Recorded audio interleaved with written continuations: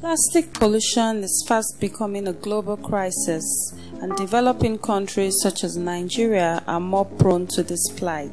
At Greenhill Recycling, we're addressing this crisis, especially for low-income communities, by creating opportunities for them to capture value from their daily generated waste. We're using incentives to make the environmentally friendly habit of recycling attractive. Our field marshals go from door to door collecting plastic waste from registered households.